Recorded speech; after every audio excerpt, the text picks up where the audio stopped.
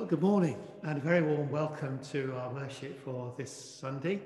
How lovely to welcome people joining us in person and those who are joining us online as well. Welcome. I hope everything is on the email that I sent to those online or on the various different methods I put it together. If you've got large print, it's all on one sheet. If you've got others, you should have hymn book, an order of service and an extra piece of paper because that has an extra hymn on. And on the back of that is today's reading for you all to follow.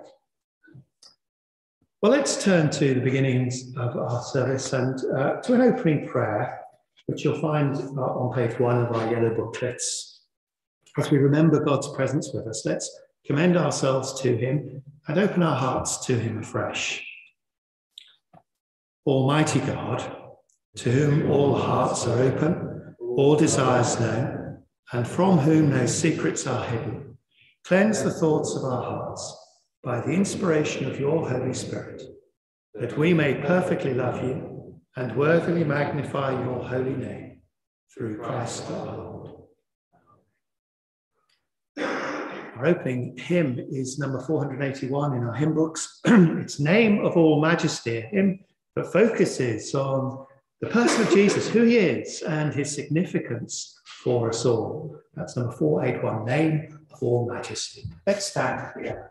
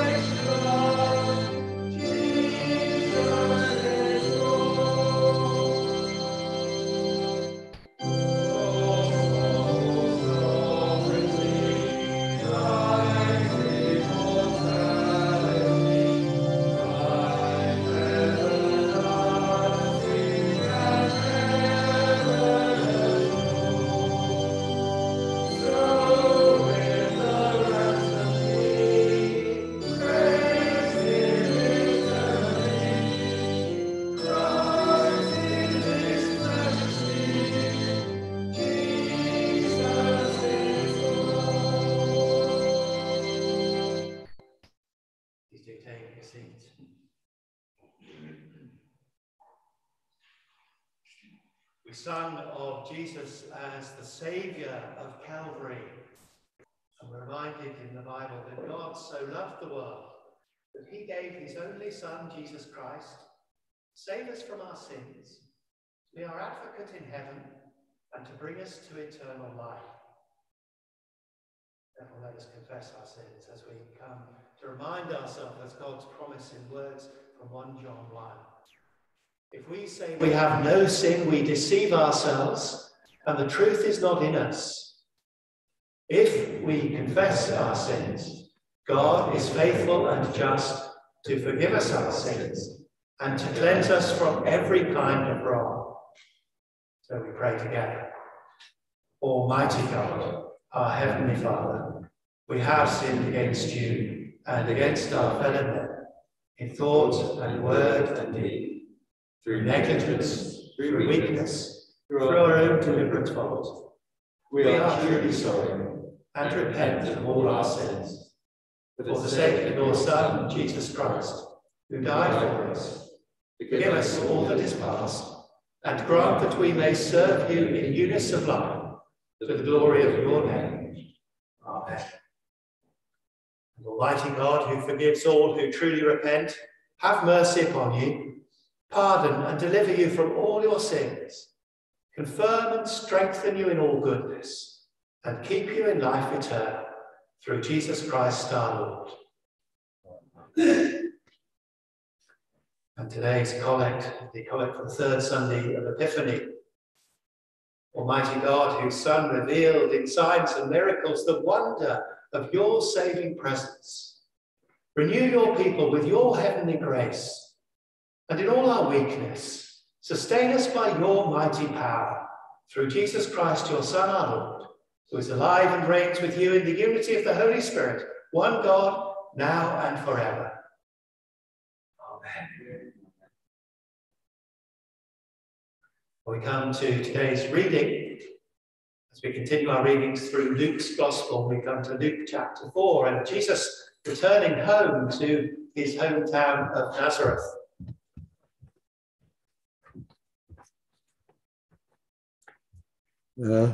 The reading this morning then is Luke chapter 4, verses 14 to 30. And if you're following that in the church Bibles, it's on page 1031. Jesus rejected at Nazareth.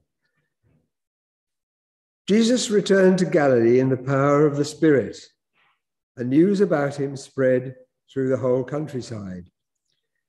He was teaching in their synagogues, and everyone praised him. He went to Nazareth, where he had been brought up, and on the Sabbath day he went into the synagogue, as was his custom.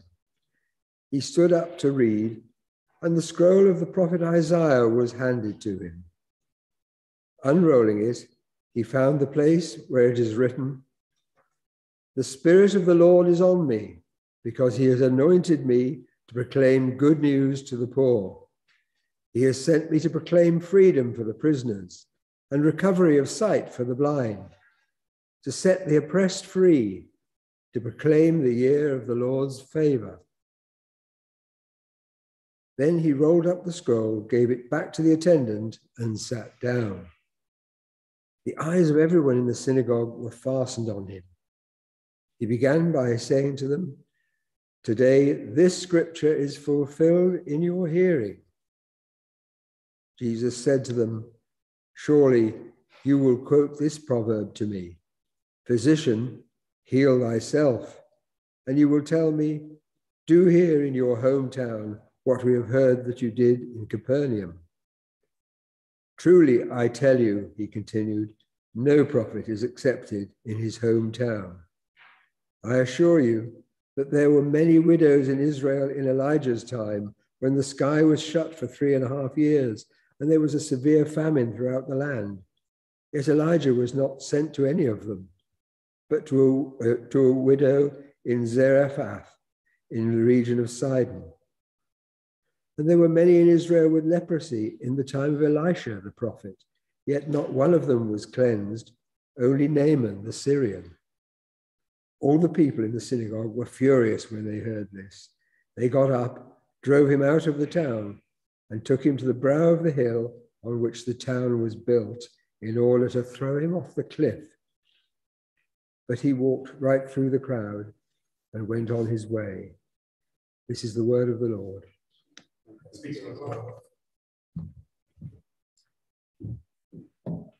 I printed on the separate pieces of paper a new hymn for us to learn this morning. Again, it's by one of the favourite modern hymn writers, Stuart, Townend, and it's a hymn that again speaks about Jesus. "You're the word of the Father from before the world began." And Sam is very kindly going to come and lead us in singing this together. It's got a tune that's very easy to pick up, so don't worry about that, and join with it as soon as you possibly can. Let's stand.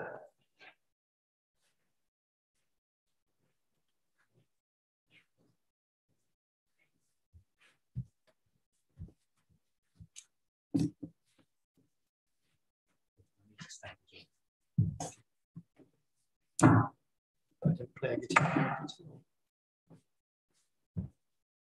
It's only possessing two hands.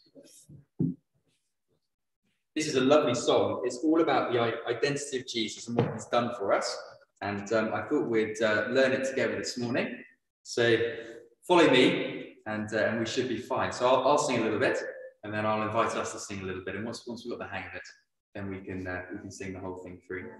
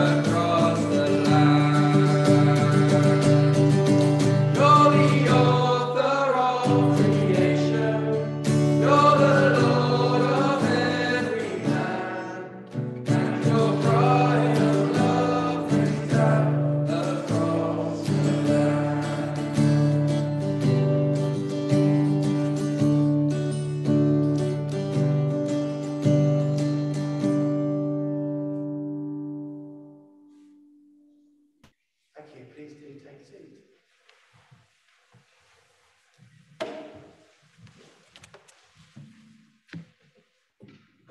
Well, you may like to turn back to our Bible reading, which, as I say, is on the back of those slips of paper for most of you. For those online, if you turn to the end of my email, there's a copy of the sermon to follow. Since Christmas, we've started our journey looking at the life of Jesus. Luke was one of the two Gospelers who recorded Jesus' birth, so we followed that through. And since his birth, we've seen his baptism, his first miracle, and today we see him starting his public preaching ministry at his own home in Nazareth, which he's finally returned to after a time as a refugee in his younger years. So geographically, we're back in Israel. We're in the northern part of Israel. We're halfway between the Mediterranean Ocean on the one side and the Sea of Galilee, if you can imagine that, in a place called Nazareth. Just a small place, again, away from the centre of human civilization, which at that point of time was in Rome. This was just the hometown of Mary and Joseph, where Joseph had a carpentry business.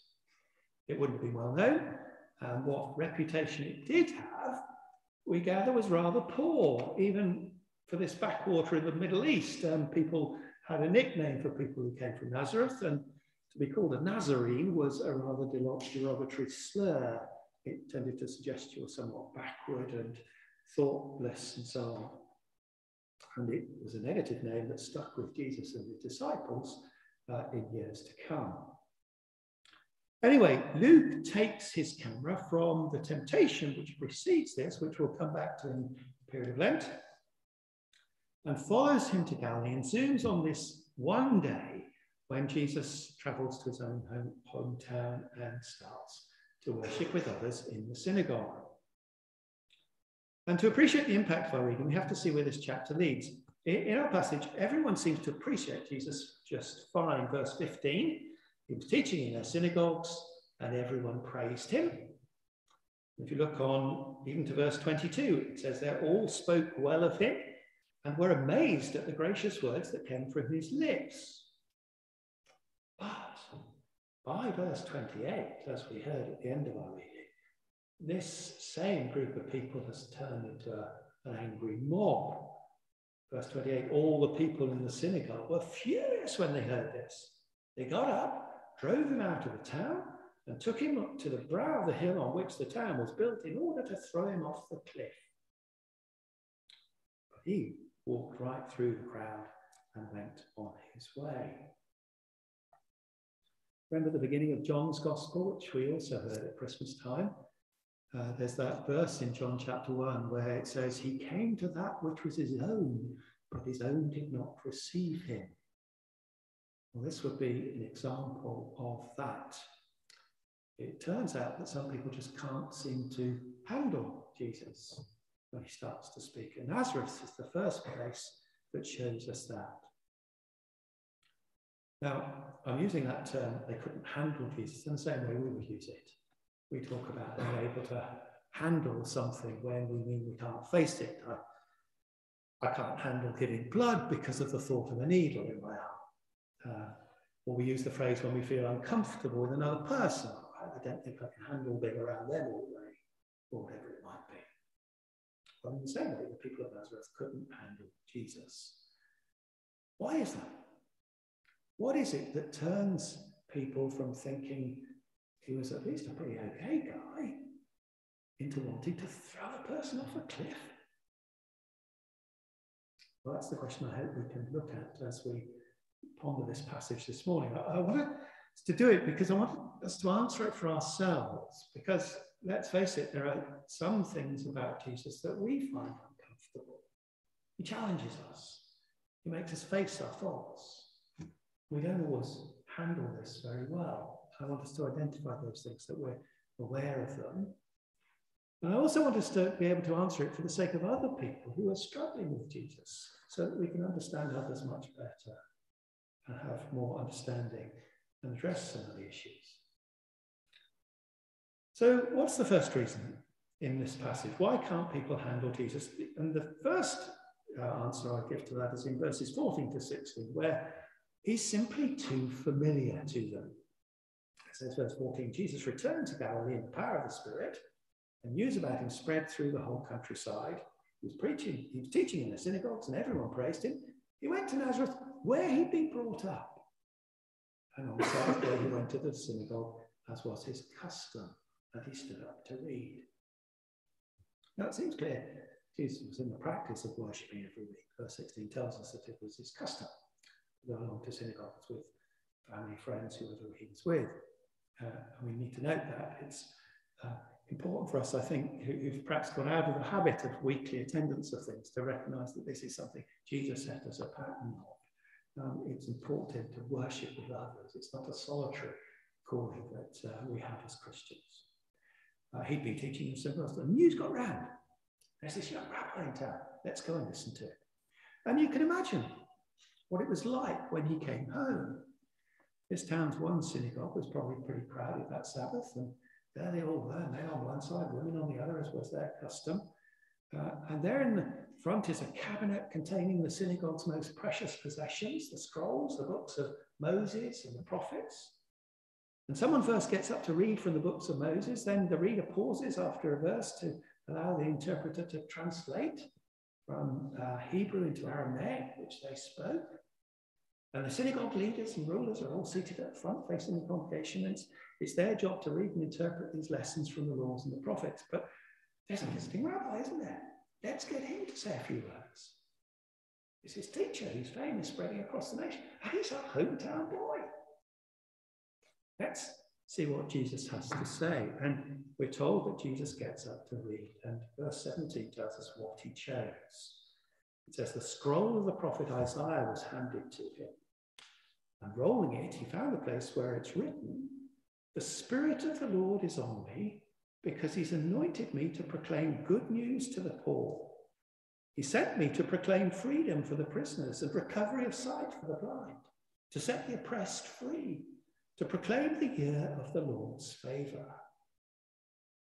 Then told he rolled up the scroll, gave it back to the attendant, and sat down.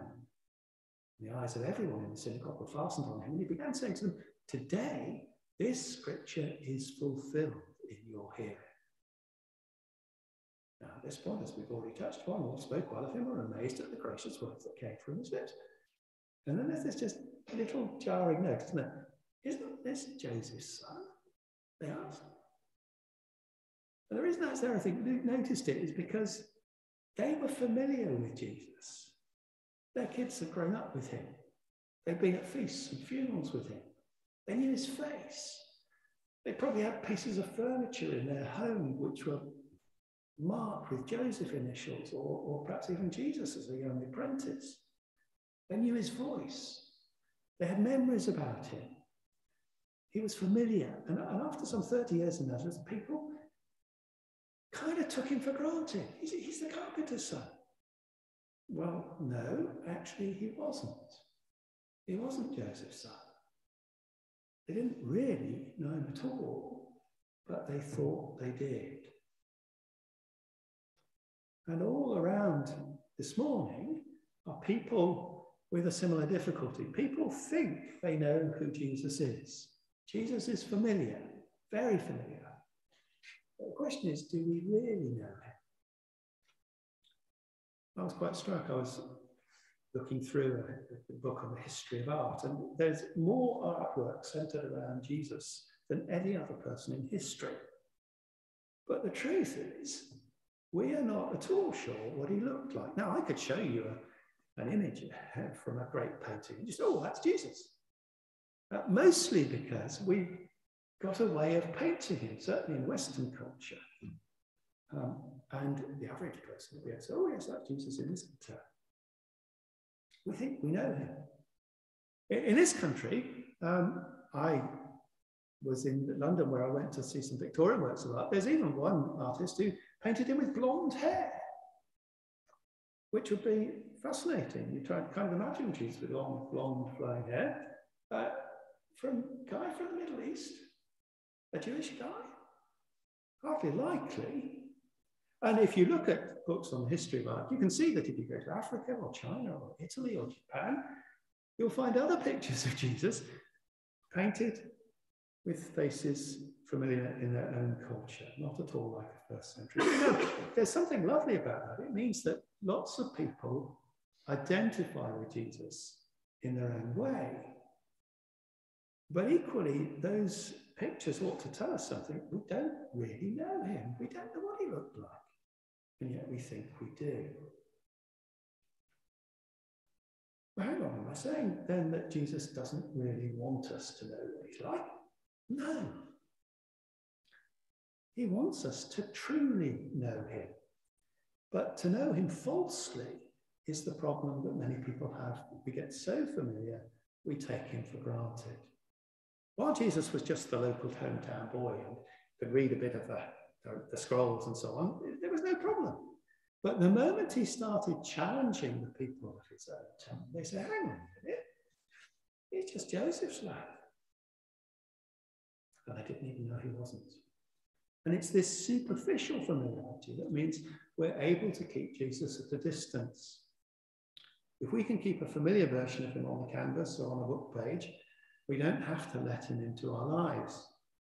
But when he goes from being the carpenter's son to the Son of God, the Lord of creation, as we've sung, that's rather harder to handle. We can look at a painting of Jesus on the cross and handle that. But when we're called to actually bow there and worship him as our only possible Saviour because he died on the cross, and call him our own Lord and King, well, that's where people can't always handle it. Even this morning, some of us perhaps aren't appreciating Jesus the way we should because we've come to know him as that rather rosy cheeked picture on the wall, rather than someone who commands hosts of angels in heaven, someone who demands our allegiance without question. We need to get past that over-familiar acquaintance with Jesus and truly get to know him. So that's one reason. He's too familiar to many. There's another reason people can't handle Jesus. That's that he's too challenging. Let's think for a moment about why Jesus spoke about this particular passage that was read from Isaiah. Look back at verse 18 with me. The Spirit of the Lord is on me because he's anointed me to proclaim good news to the poor. He sent me to proclaim freedom for the prisoners and recovery of sight for the blind, to set the oppressed free, to proclaim the year of the Lord's favor. Now, in one way, that's incredibly uplifting. It's God promising to help the most needy. But it's not very complimentary to those hearing it addressed to them. This may be good news for those who are poor, good news for the imprisoned, good news for the blind, good news for the oppressed. It's okay for the people like that, but what about us? That's not how most people want to think about their lives. We tend to think, my life's not perfect, but it's not in that much of a mess, thank you very much. And there's the problem. My eldest sister, as some of you know, was a doctor, a GP. She's been helping out in the pandemic, but otherwise she retired a couple of years ago. And life with a white coat and a stethoscope has its ups, certainly. She's living a very comfortable life, but it also has its downs. And talking to my sister, one of the hardest things she ever had to do was break the bad news to patients who were coming to her when they had a terminal illness and it was discovered.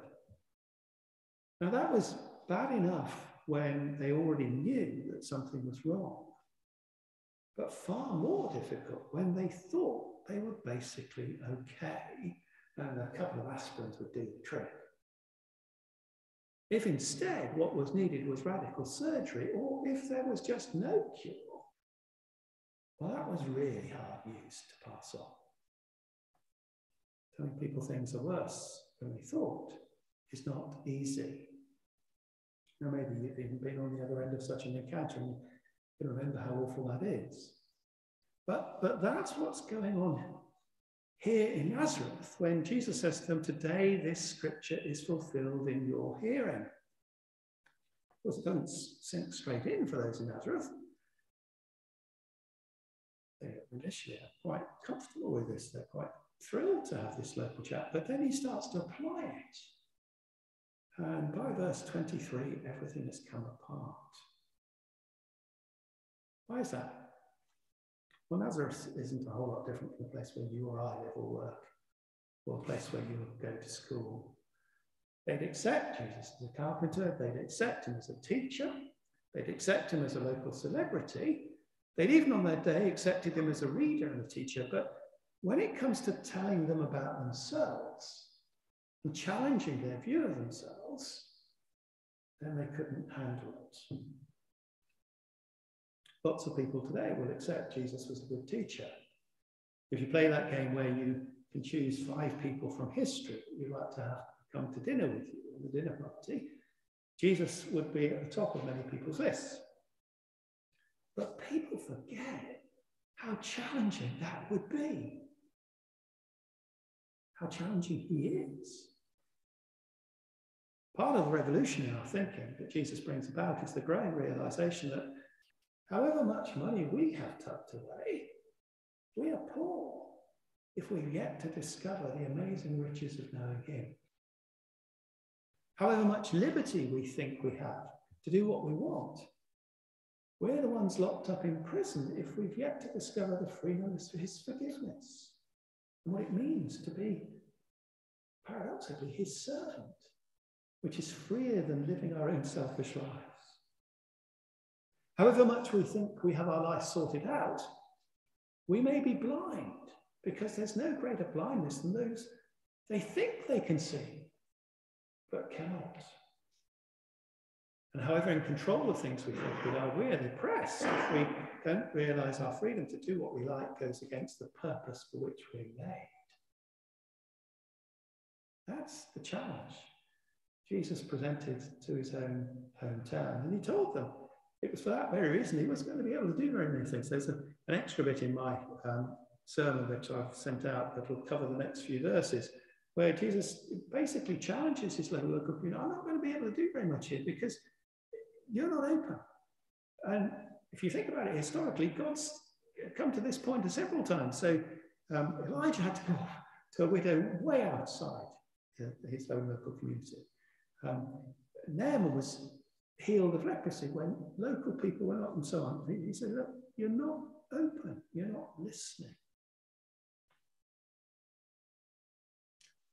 After leaving school, I had the joy of going around Europe on one of these Interrail tickets with my elder sister. And we went all around Europe and ended up in the last day from the end in Copenhagen.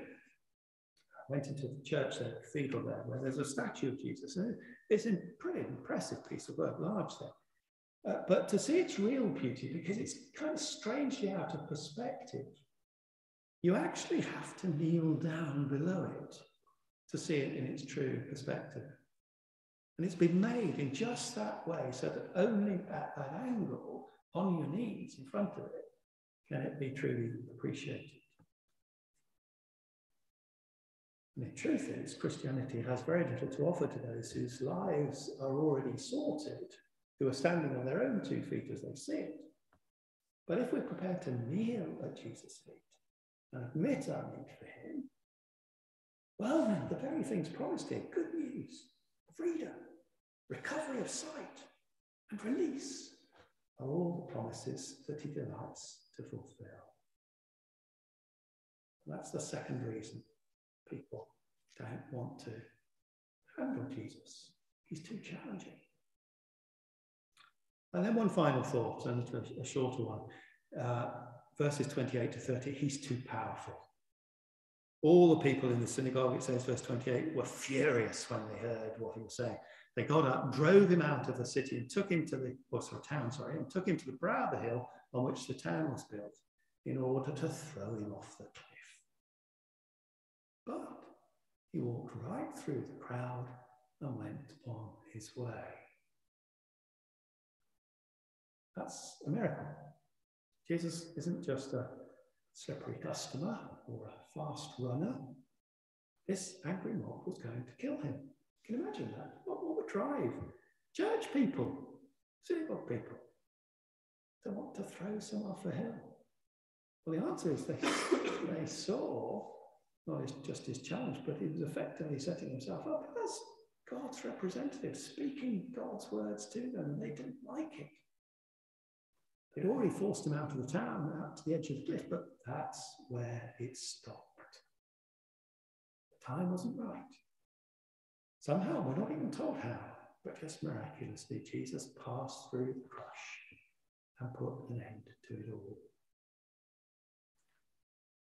Well, up to this point, I've been talking about people's inability to handle Jesus, and here's another one. Jesus will go to the cross and die according to his plan. He isn't going to have his life accidentally ended on this particular day in Nazareth. They don't accept him because he demands that he be called Lord, and now they can't destroy him because he is the Lord. They can't handle Jesus because he's too powerful. I found myself wondering, what were they saying as Jesus walked right through them? What was the look on their faces as they just let him by? Did they have the same attitude as only a moment before? Actually, what I see in this story is a preview, ultimately, of everybody's confession of Jesus. The Bible tells us that one day every knee shall bow and every tongue confess that Jesus Christ is Lord. That's in Philippians chapter 2. But we can proclaim that now and live like it with great joy, or we can deny it now and one day, when it's too late, proclaim his Lord with awe and fear. I took a funeral this last week and I buried a person. Well, not really. What we buried, of course, was somebody's body. They themselves had gone.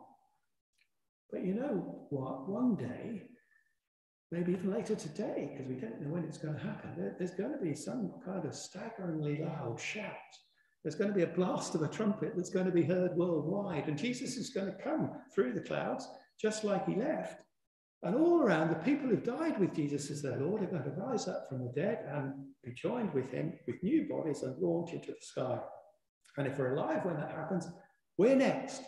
We who remain are going to be caught up with them and launched into the clouds, where all together we're going to meet the Lord and be done with every bad thing that's ever happened on this earth.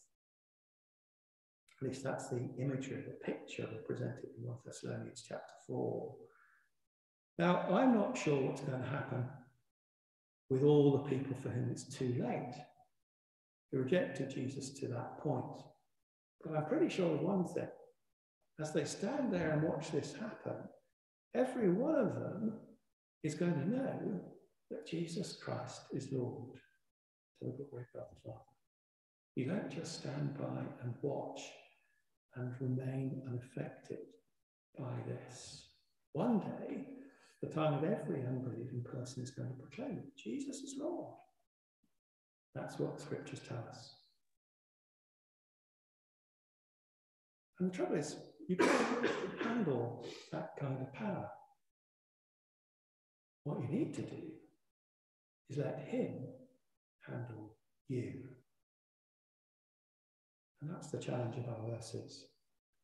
When we think we can't handle it because we've made him too familiar, or because he's too challenging, or because he's too powerful, we need to stand back and change the perspective. Instead of trying to handle him, we need to let him start handling us and change our lives. Amen.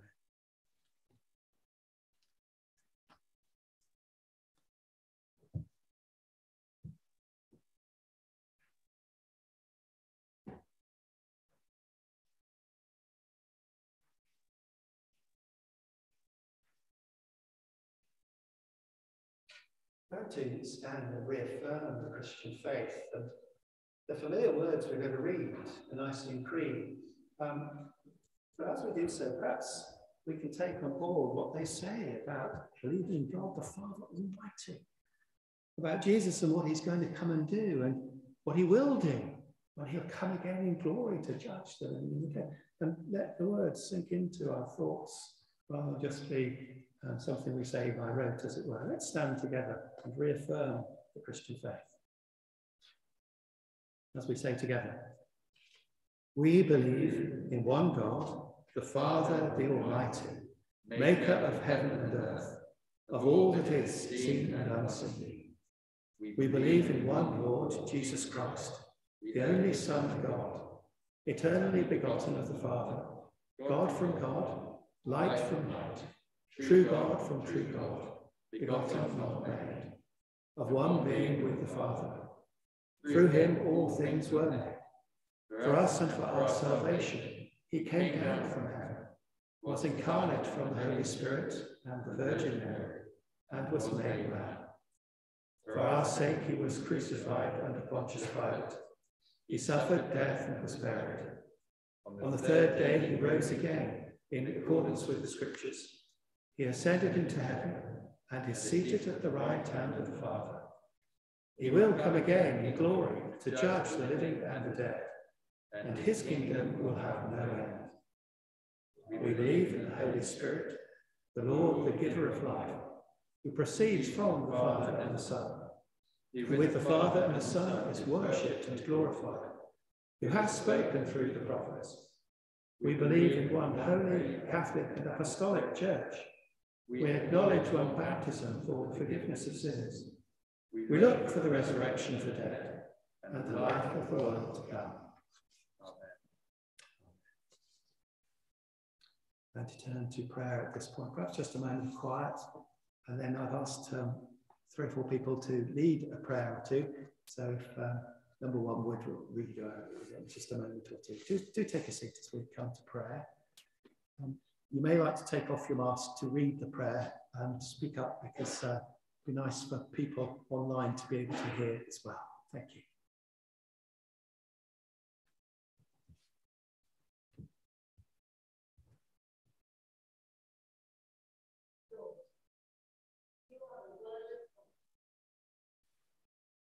You came to speak out about concerns and to show us in person what he is like. In a world of so much confusion, the fact that you speak only the truth and only what matters. In a world of so much need, we thank you that you are our deepest concern.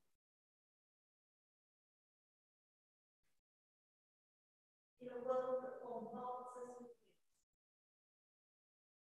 we thank you that you want to be good news for all. The poor, the imprisoned, the blind, and the dead.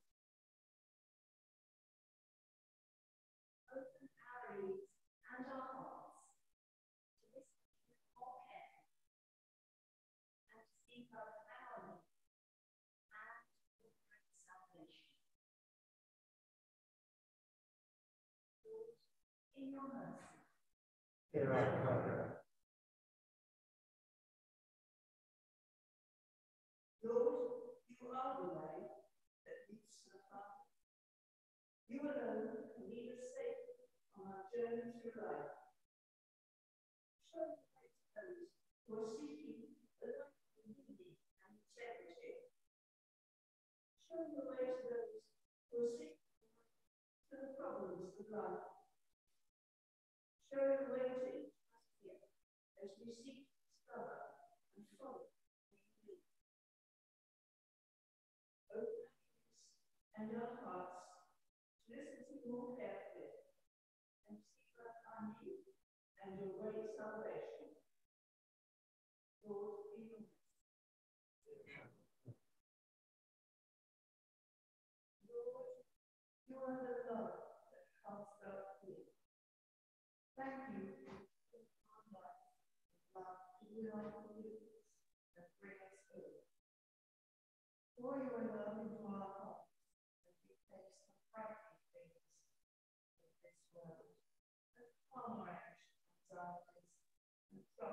fear. For your love in our hearts, so that we might reflect that love in our own relationships and share your love to our families and friends.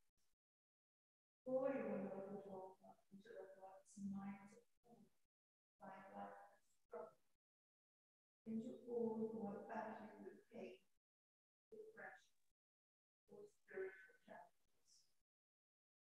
Open our ears and our hearts to listen to you carefully and to see both our need and your great salvation. Lord, in your mercy,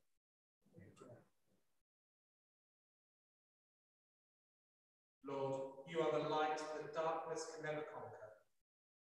We thank you for the cross and for the victory you have won over sin and death. Pour your light into the darkness of this world, so that people can see a way through crisis and find good ways of solving the many problems that exist. We especially pray for the people of Townend as they struggle in the aftermath of the earthquake and tsunami. Pray for the people of the Ukraine as the threat of war hangs over them. And we pray for all victims of conflict: Iraq, Afghanistan, Yemen, Syria, to name but a few. And for all the refugees seeking a home, security, fleeing from those troubles. Pour your light into the distrust and confusion of governments around the world. Give them wisdom and integrity that they can lead people in this world well. Pour your light into us, to our own faults and children. So often we are part of the darkness too.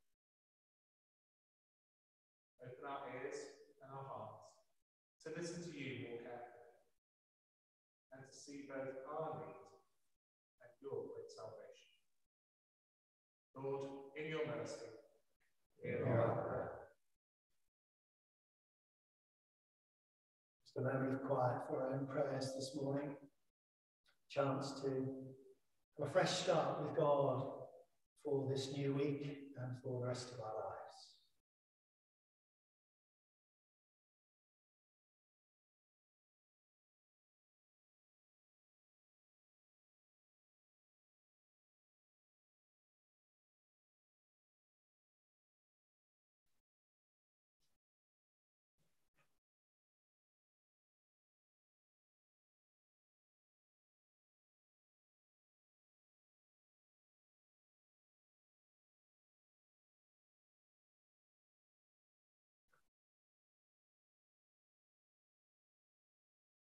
So, merciful Father, accept these prayers for the sake of your Son, our Saviour, Jesus Christ.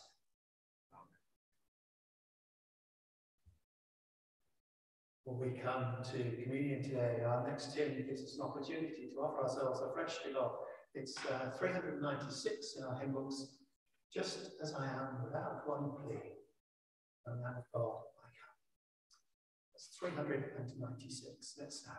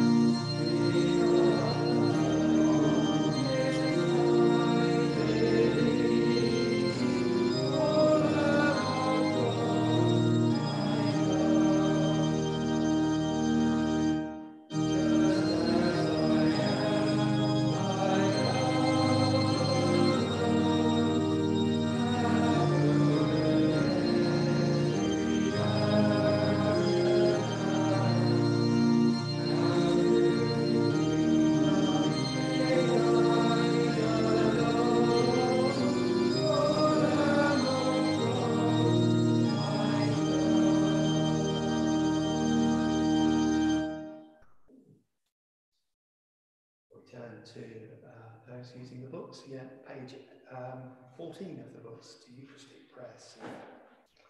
Let's sit or kneel as we come before God in prayer, and the heading for others on their service sheets is Holy Communion. The Lord be with you. Lift up your hearts. Lift them to the Lord. Let us give thanks to the Lord our God. It is right to give thanks and praise. It is indeed right. It is our duty and our joy at all times and in all places to give you thanks and praise, Holy Father, Heavenly King, Almighty and eternal God, through Jesus Christ our Lord. For he is our true high priest, who has loosed us from our sins and has made us to be a royal priesthood to you, our God and Father. Therefore, with angels and archangels, and with all the company of heaven, we proclaim your great and glorious name, forever praising you and saying, Holy, holy, holy Lord, God of power and might, heaven and earth are full of your glory. Hosanna in the highest. Blessed is he who comes in the name of the Lord. Hosanna in the highest. All glory be to you, our Heavenly Father, who in your tender mercy gave your only Son, our Saviour Jesus Christ, to suffer death upon the cross for our redemption, who made there by his one oblation of himself once offered a full, perfect and sufficient sacrifice, oblation and satisfaction for the sins of the whole world. He instituted and in his holy gospel commanded us to continue a perpetual memory of his precious death until he comes again. Hear us, merciful Father, we humbly pray, and grant that by the power of your Holy Spirit, we receiving these gifts of your creation, this bread and this wine, according to your Son, our Saviour Jesus Christ's holy institution, in remembrance of his death and passion, may be partakers of his most blessed body and blood, who, in the same night that he was betrayed, took bread and gave you thanks. He brake it and gave it to his disciples, saying, Take, eat, this is my body which is given for you. Do this in remembrance of me. In the same way, after supper, he took the cup and gave you thanks. He gave it to them, saying, Drink this, all of you. This is my blood of the new covenant, which is shed for you and for many for the forgiveness of sins. Do this as often as you drink it, in remembrance of me. Great is the mystery of faith. Christ has died. Christ is risen. Christ will come again.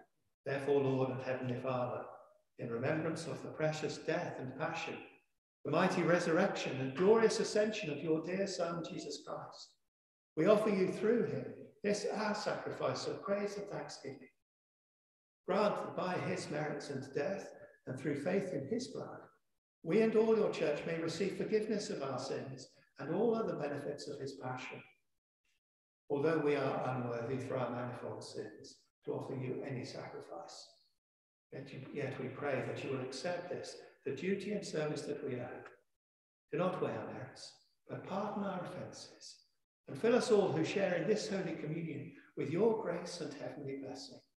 Through Jesus Christ our Lord, by whom and with whom and in whom, in the unity of the Holy Spirit, all honour and glory be yours, Almighty Father, forever and ever. And if you have a booklet, we turn back to the foot of page 7, where you find there the modern version of the Lord's Prayer. We pray together.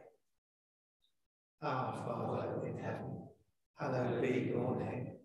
Your kingdom come, your will be done, on earth as in heaven. Give us today our daily bread. Forgive us our sins, as we forgive those who sin against us. Lead us not into temptation, but deliver us from evil. For the kingdom, the power, and the glory are yours, now and forever. We break this bread to share in the body of Christ. Though we are many, we are one body, because we all share in one bread. Draw near with faith. Receive the body of our Lord Jesus Christ, which he gave for you, and his blood, which he shed for you. Eat and drink in remembrance that he died for you, and feed on him in your hearts by faith with thanksgiving. We do not presume to come to this your table, merciful Lord, trusting in our own righteousness, but in your manifold and great mercies. We are not worthy so much as to gather up the crumbs under your table.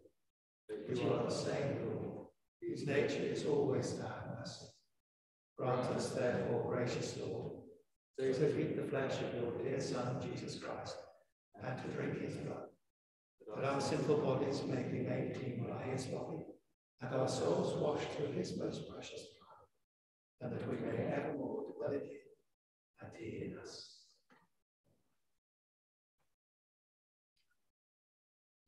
So we're not currently sharing a common cup for reasons of hygiene, as you'll understand, but we do receive by faith his body and his blood as I bring around the bread itself to symbolize both as we share communion. If you'd like to receive communion and you know enough the Lord, you're welcome to do so.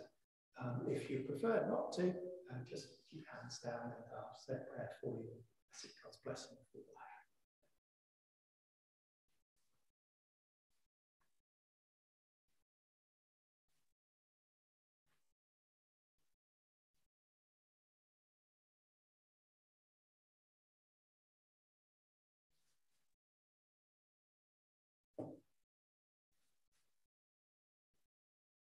Special prayer for today. Almighty Father, whose Son, our Saviour Jesus Christ, is the light of the world, may your people, illumined by your word and sharing your sacraments, shine with the radiance of his glory, that he may be known, worshipped and obeyed to the ends of the earth, for he is alive and reigns now and forever. Amen. We join together in the prayer of thanksgiving for the Almighty God. Almighty God, we thank you for feeding us with the body and blood of your Son, Jesus Christ. Through him we offer you our souls and bodies to be a living sacrifice. Send us out in the power of your Spirit to live and work to your praise and glory. We've sung a couple of unfamiliar hymns this morning, but that final one is one that we're all going to know very well. It's number 708 in our hymn books. To God be the glory, great things he has done. Let's stand to sing.